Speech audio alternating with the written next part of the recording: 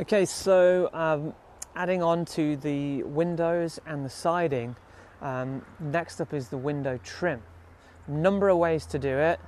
I chose a bit of overkill with the flashing. I'm not sure if you can see the very top one. There's a very, very top piece.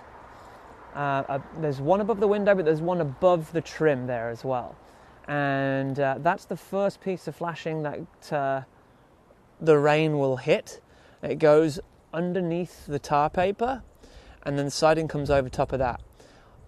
Below that is the 2x4 window trim.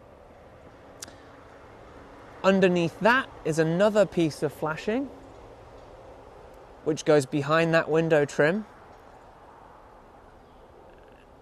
And then below the window, we have a piece of flashing that hooks back over the rain screen.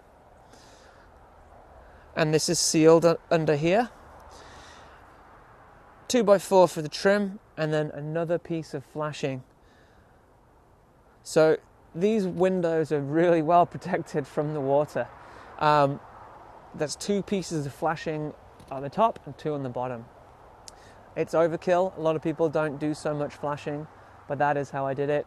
Lots of resources online, and you just have to pick your own method for how you want to do it.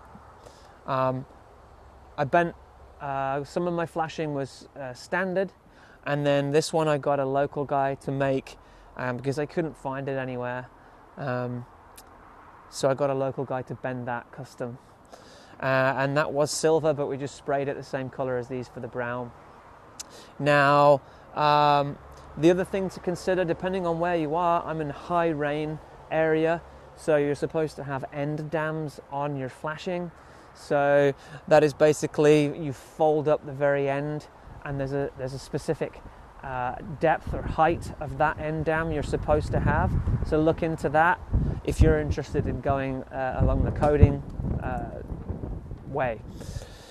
So end dams can be important. It's basically folded up, and you just use little folding tools to get those in place.